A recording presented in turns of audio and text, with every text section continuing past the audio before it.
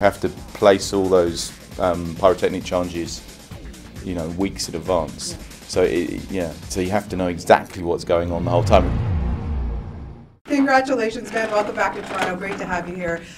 This was fabulous. I had so much fun watching this movie, and I just wanted to know what kind of a challenge it was for you to even just choreograph and get this going, you know, so that nobody was hurt, nothing was, you know, just, it had to have been choreographed. Yeah, it was very meticulously planned. It had to be. I mean, and just on a level of when you say, you know, someone fires there and a bullet hits the wall and a bit of dust comes out, you have to place all those pyrotechnic charges, you know, weeks in advance.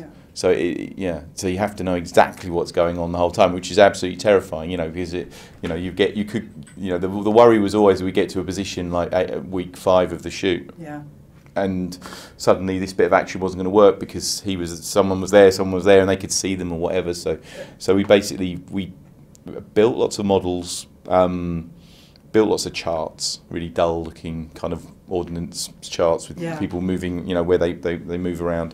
And then in the actual space, which is a real warehouse, we built a kind of version of the set early on with cardboard boxes, and then acted it out just step by step, minute by minute, just to see where everybody was. Oh, I can just imagine. As I'm watching this, I'm like, I couldn't even keep count of how many rounds you guys used. Did anybody keep count of all the ammunition? Well, yeah. I mean, well, across the production, there was 6,000 rounds fired, but most of the actors counted their shots, so that they were supposed to be that. Obviously, these are pessimists, so they've carried quite a lot of bullets in their pockets, but most of them should have had about 3 reloads, except for Sam Riley's character, who has a 1911 pistol, which only takes 8 rounds, so he fired millions of bullets, so he would have to have basically had a rucksack full of like magazines. So that I just don't talk about that. It's like when people ask that, you go, well, where's the music coming from? Right. You know, out of the sky. Exactly, you know, right? Yeah. So. Fabulous cast. I mean, seriously, I don't think you guys had any fun making this movie. No, it was a drag, a horrible nightmare. Yeah, I mean, it was great, and everybody's there every day as well. So yeah, exactly. So it was, which is a weird one because I thought, you shoot something single location, you think it's going to be easier. But then you get these weird insurance problems, like if someone twists their ankle, then no one can, you can't film, you know. So, which was interesting. But yeah, it was great to have.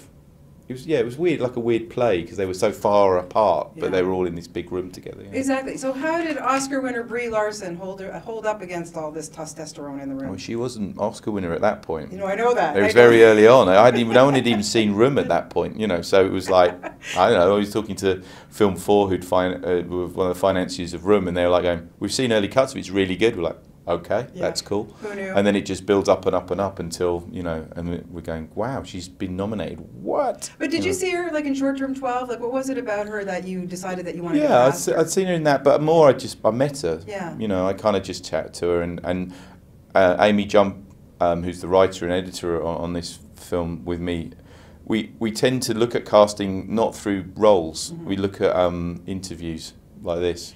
Because you can't hide how gimpy and terrible you are in an interview like this. So and with actors, when they're on TV and being interviewed, as much as they try to hide, they can't. So you go, that's interesting. Or talking to people person to person. And she was just so, you know, I knew that she could act, that was fine, but when I met her, she was so smart and sharp, and I was like, wow, she's definitely, that's it. She's great. She is. Well, you're great. Thank you for bringing this one. It's really great Thank stuff, you. a lot of fun. And I'll look for you next year, because, you know, you're going to have to pull something out of your behind. Well, I could just make one on my phone or something. Easy stuff. We'll take you. You know we'll take you. Thank you so much. Congratulations, Thank you. It's really great.